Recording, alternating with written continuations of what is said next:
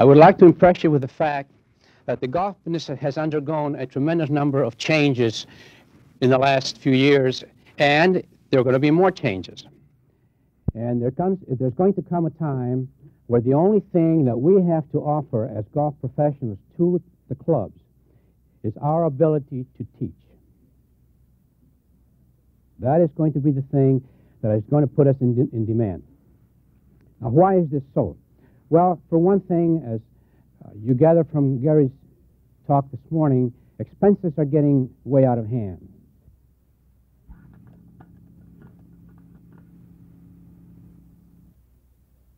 If you have a club which is not interested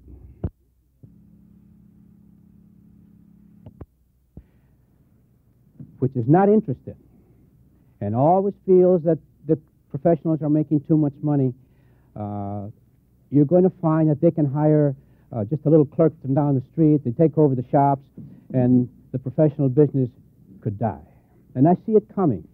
And so therefore, I'm doing my utmost to present a program to whoever asks me to present it with the idea in mind that we have to become better teachers. Better teachers.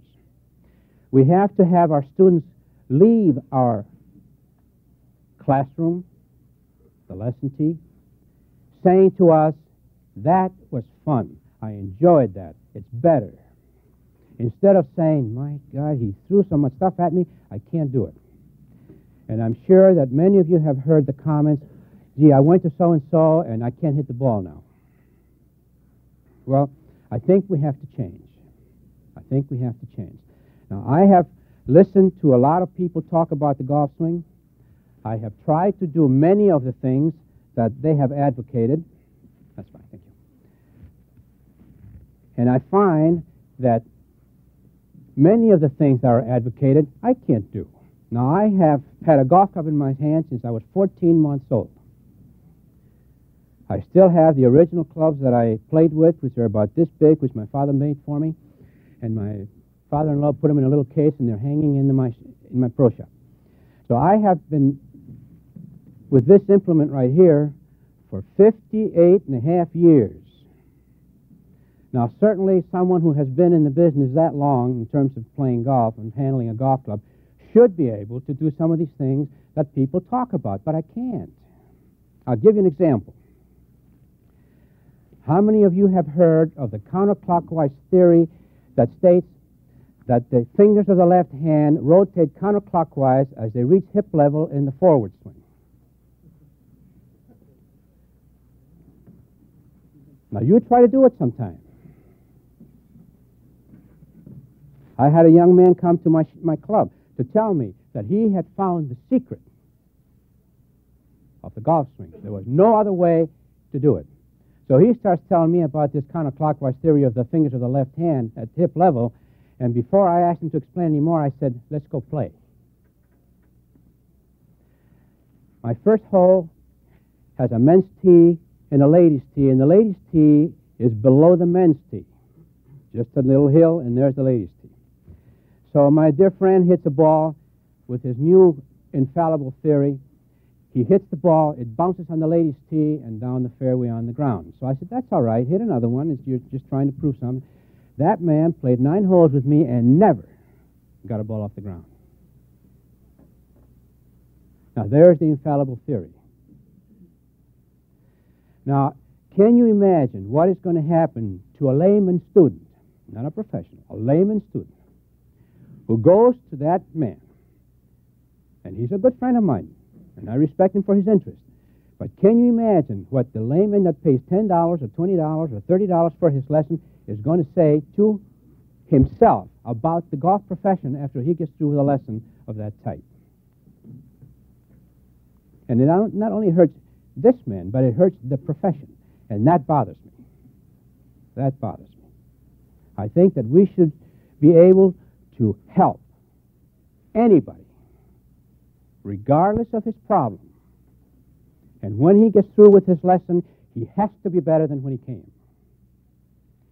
And unless we develop a concept which does that for us, we're really failing our students. Now, just as a little background, Jim talked about Ernest Jones, and both my dad and I really owe everything we are today to Ernest Jones.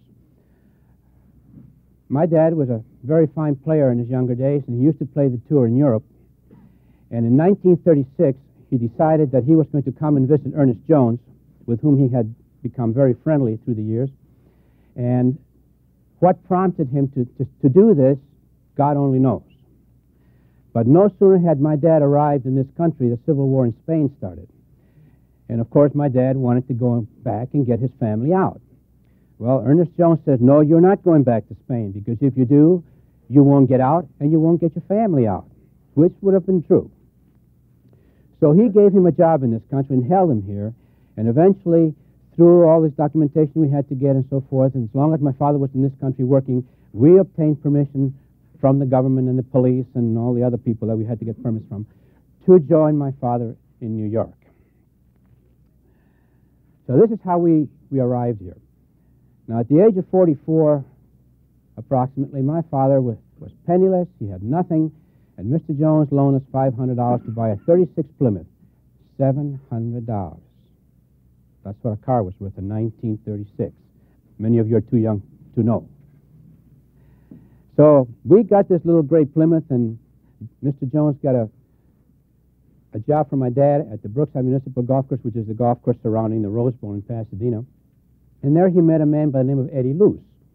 And Eddie Luce was a very fine player. Some of you older people might remember him. Very fine player. And he took my dad. He needed an assistant, and he decided to take my dad. So my dad went to Lakeshore Country Club, and that's where I spent most of my youth, and went to Highland Park High School and on to Northwestern. So that's how I happened to get into this area.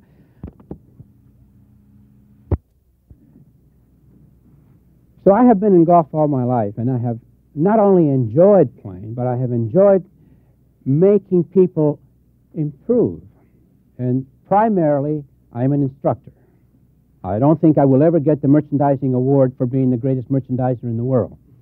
I personally don't think that in order to sell a dozen golf balls, you need any particular talent. It doesn't take much to say, well, this ball has a Bellotto's cover, and this one has a Serling cover, and this one cuts and this doesn't cut.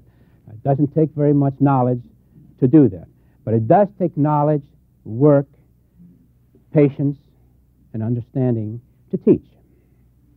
And that's where the challenge for me is in golf. So I have read a lot of other things about the game of golf and how it's taught and so forth. I have watched other people teach. And nothing has ever satisfied me like the Ernest Jones concept. Now, what is the Ernest Jones concept? Well, people think it's something very odd, that you can't do it this way because it's simple. And get various comments throughout my presentations about this and that and the other thing. But basically speaking, the only difference between the Ernest Jones approach to teaching and the golf swing and those who are advocated by other professionals is simply this. We work with the golf club. And I want to make that very clear. I don't care what your body does. You give me the right motion with the golf club, and then we can work and send the ball towards the target. I don't care whether the left knee goes out to the left. A person who has an artificial leg can't get it out there, but he still can play golf. Ernest Jones didn't have his leg below the knee, his right leg. He could still play great golf. But the thing that people forget, ladies and gentlemen, is that this is the only part that you have that hits the golf ball to your target. Now, when you decide on a system, it has to be understood, it has to be proven correct, it must be undeniable, and it must be simple. It must be simple. I would like to know if any of you here can argue with the fact that if your wish is to send a golf ball to the target, that this club must move in the direction of that target. Can any one of you break that down? Can any one of you tell me it's not true? You can think about it until your year 2000, and you will not come up with a yes answer. It is true. There's no way that you can ever deny that statement. You can never prove that statement wrong. And that's what we want to get into golf. We want to be able to develop a system of teaching which really cannot be challenged. And if it is by any chance, it stands up. And in my opinion, the only one that I have been able to do this with is the Ernest Jones Principles. Now, Ernest Jones Principles have been known for a long time. They have not been used probably because Mr. Jones was very narrow in his approach to teaching. Now, what do I mean by narrow in his approach to teaching? Very simply, that if you went to take a lesson from Mr. Jones, he would say to you, you don't swing the club head. He was a great believer in the fact that if you do it right, there's nothing wrong. And he told that to my father so many times. When we were at each other's home, he would say to my father, but Angel, there's nothing wrong if you do it right. See? It's true. It's true. But on the other hand, some years ago when I was vice president in our national PGA, I heard a little seminar, a little talk by a man who came to talk to us about teaching physical skills.